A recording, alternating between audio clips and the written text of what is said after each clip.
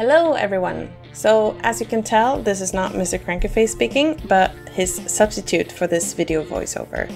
I'm Mrs. Crankyface, and I will do my best to keep your attention through this video. If you'd like for me to do more voiceover for Mr. Crankyface in the near future, please leave a comment down below. Cheers!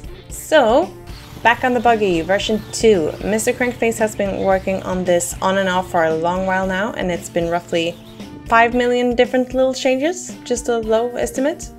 It's been a lot of work to first of all make this stay in one piece, and secondly be fun and easy-ish to drive. It was in pretty good shape roughly a year ago, feels like it's been forever by now.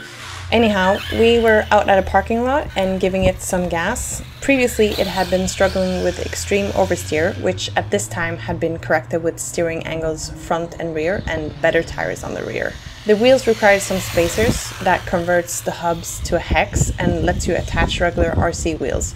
You can print the spacers at different lengths to adjust for different sizes of rims.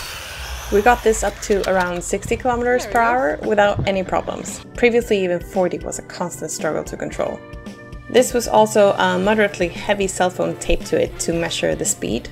With a higher gear ratio, it'd go faster, but you'd be sacrificing a lot of low-end smoothness, at least with this motor and ESC combo. As a neat little end to the day, Mr. Crankyface decided to say hello to his old nemesis, the curb.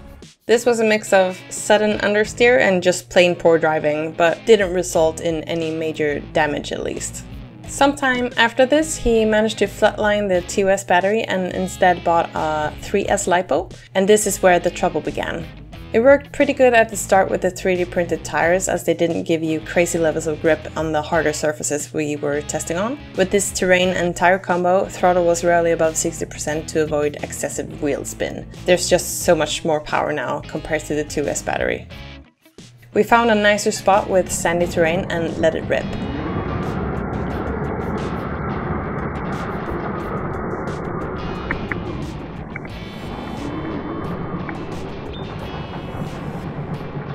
Overall, it's pretty controllable as long as you work with the throttle just right.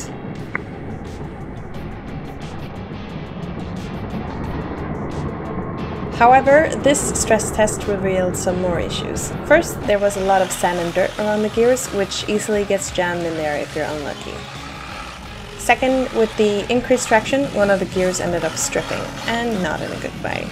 Mr. Crankyface thinks it broke both due to the increased traction, but also because the gear teeth gap was too big, giving it only partial tooth engagement.